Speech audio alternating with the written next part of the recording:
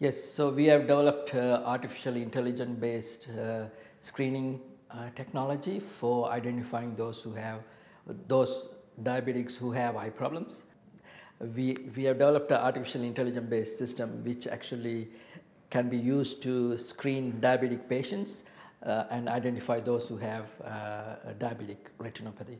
And if it is at the moment, all the patient has to go to specialist for eye screening and identify those who need treatment and surgery. But in this way, using this system, we can actually identify those who have severe disease or moderate disease and then refer them appropriately to the specialist rather than the specialist seeing everybody. So at the moment, they block the wait list at public hospitals because some of the patients are normal and mild diabetic retinopathy patients. They don't need to be on the queue, so they can be removed. And by using this, our artificial intelligence based system, we can actually filter the patients with mild and normal patients and send only those who need treatment and surgery to the specialist.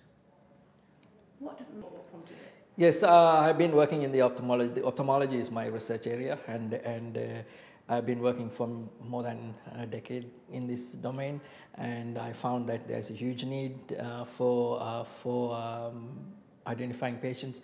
We did a screening program at the public hospitals in Western Australia, and we found that a lot of the patients who are waiting and blocking the wait list actually they don't need to be on the wait list. So that is actually prompted me to develop this system such that we can automatically filter the patients who need treatment and surgery and send them to the specialist rather than sending everybody, and which reduce the public hospital wait list for ophthalmology.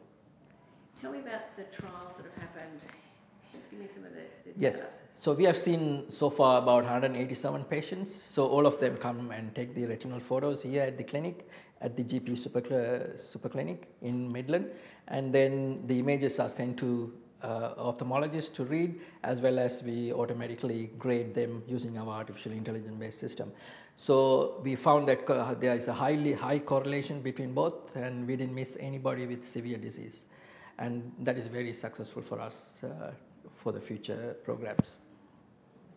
So GPs are the first contact for patients with the diabetic disease. So they actually, so when they come to GPs, that is where they're being tested for everything, except eye disease at the moment. So if they want to check for eyes for all the diabetic patients, then they send the patients to optometrist or ophthalmologist, which sometimes they don't go because it's far away. And if you can provide this eye test at the GP level, so then it could be one-stop care delivery for the diabetic patients. So we can actually screen every year or every other year and filter the patients who need treatment and surgery. Then that will be an ideal way to refer patients in a timely manner.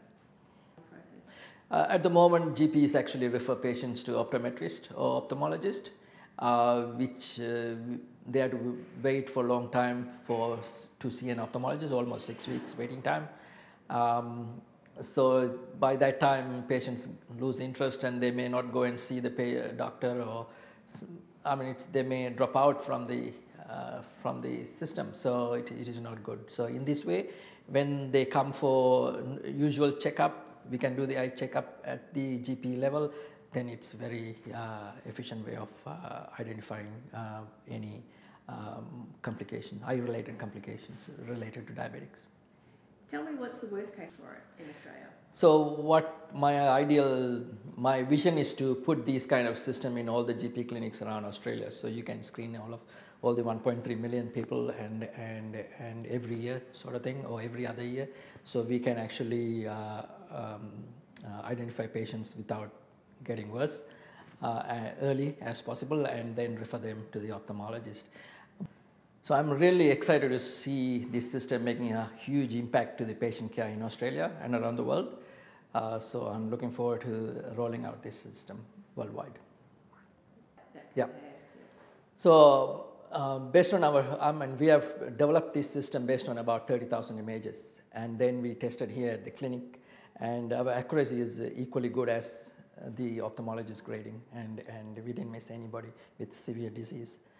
That is very important. We don't miss anybody who need treatment and surgery. So we have developed this system at CSIRO. This is the world's first artificial intelligence-based disease screening system for diabetic retinopathy, which is used in the clinics already. And so I'm really excited to see the impact it is making. One thing I could say is that GPs, it is easy to use by GPs. They just take a photo, and within 30 seconds it gives results. Yes, test done. Yes, so when the patient comes into a GP, then they take a retinal photo by a receptionist or the nurse, and then the photos goes to the server, and it is being processed. And within 30 seconds, they will get a reply whether the patient has to be referred or not referred, and also it will give the grading as mild, moderate, or severe.